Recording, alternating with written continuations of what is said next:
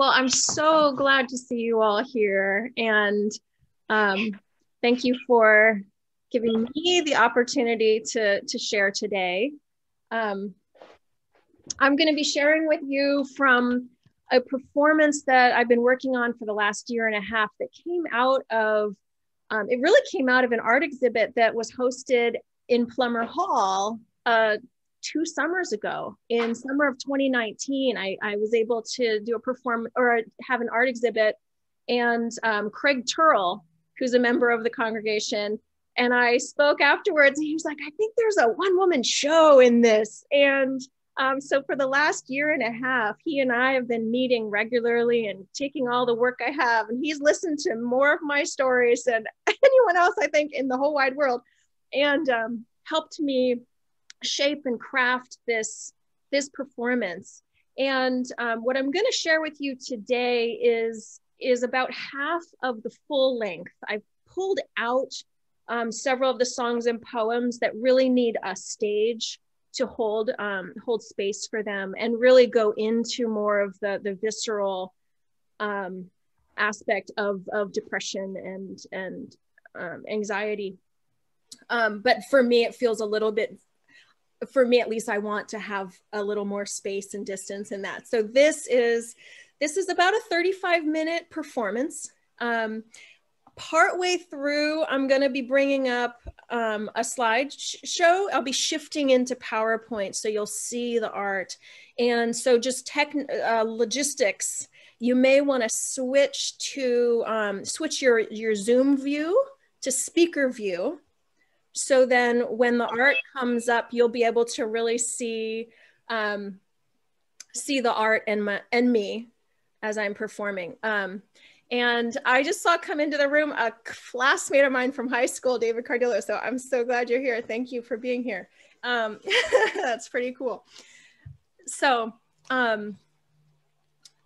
yeah, so let's see, what a strange time we've been in this last year. Who could have expected this time of coronavirus? There's been such tumultuous transition of power, tensions and conflict and confusion. It seems in so many ways that we've been in the midst of a global existential crisis, with so many of us struggling with physical and mental illnesses. Today, I'll be sharing with you from my own experience of chronic pain, depression, and anxiety in my pursuit of healing. Pain and depression and anxiety have held too many of us back for too long.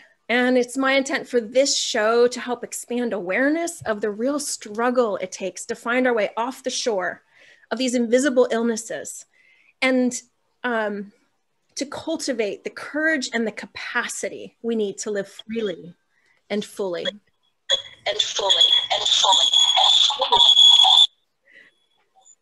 Lynn, can you mute yourself? Okay, thank you. And just so you know, I'm in the memorization process, so I will be reading, but just, I forgot to tell you that. Partly reading, partly memorized. So, okay. I'm hoping to take Emergence on a cross-country tour this summer, COVID allowing us to be free again to travel and meet. But hoping to go and take this out to communities along the way who are doing their own healing work. And in the meantime, I've been working on this Zoom performance to adapt and be able to connect in this way as well. So I invite you to follow along, connect my story to your own and to those that you love and care about. Before I begin, would you join with me in taking a time of reflective breathing, and so that we can connect to this space and time. We'll just take 3 deep breaths in and out, letting the out breath extend beyond the in breath.